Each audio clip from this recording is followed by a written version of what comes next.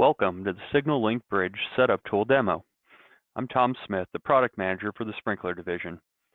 This demo will show you how to configure Potter's wireless supervisory system. Open the WSS Setup tool from the shortcut on your desktop or from the Start menu. The WSS Setup tool will be in the Potter folder. The Setup tool will check that the required USB snap stick is installed in your computer.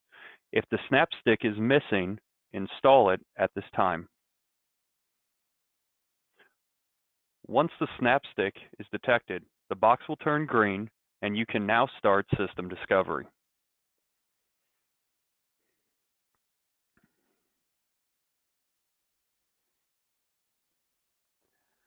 The left side of the Setup tool shows the devices that are in range.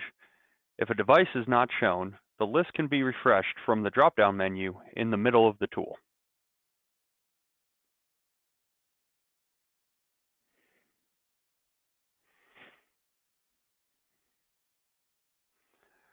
The right side of the tool shows the selected device's configuration and for the receiver current events on the system.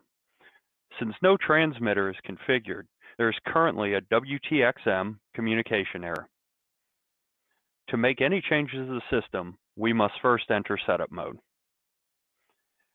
A reminder that while in setup mode, all devices will be awake and draining the batteries faster than in normal operation. Click Yes to acknowledge this memo and enter setup mode. To add the transmitter to the system, we need to scroll down to transmitter configuration.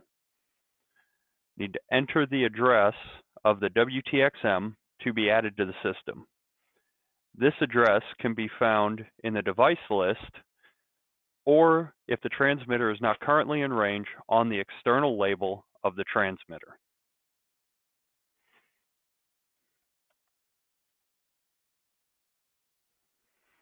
Click Yes to confirm the changes.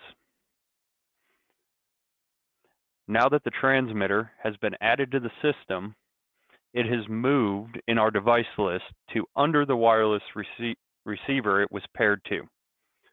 To finish the transmitter setup, the receiver's address also needs to be configured on the transmitter. Enter the WRXR address. This address can be found on the device list on the left or on the external label of the receiver.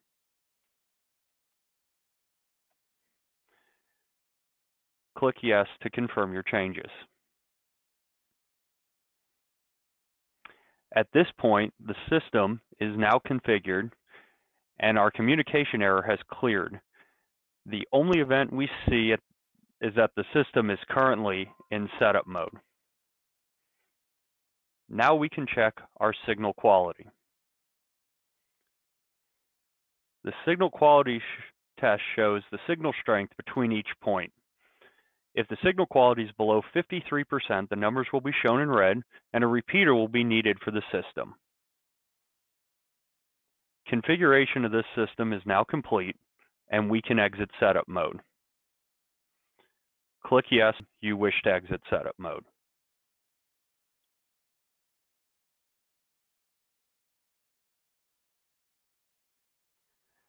If your system requires a repeater, we will demonstrate how to configure that at this time. In setup mode, start a system signal quality test. As you can see, the signal strength of this system is in red and a repeater is required.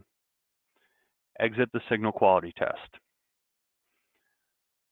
Under Repeater Configuration, click Add WR. Enter the address of the WR to be added to the system. This address can be found in the device list on the left, or if the repeater is not in range, on the external label on the repeater.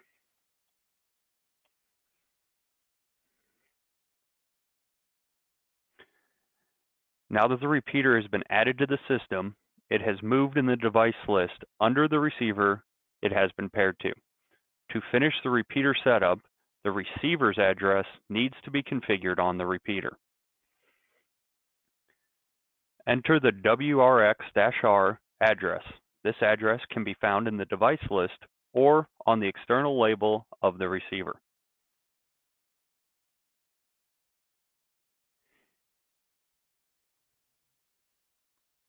Click Yes to confirm the changes.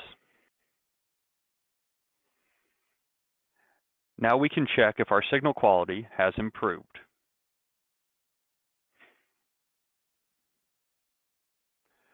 The system signal quality is now above 53%. If the signal strength is below 53%, the numbers will be shown in red and additional repeaters will be needed for the system. One system can support up to 3 repeaters.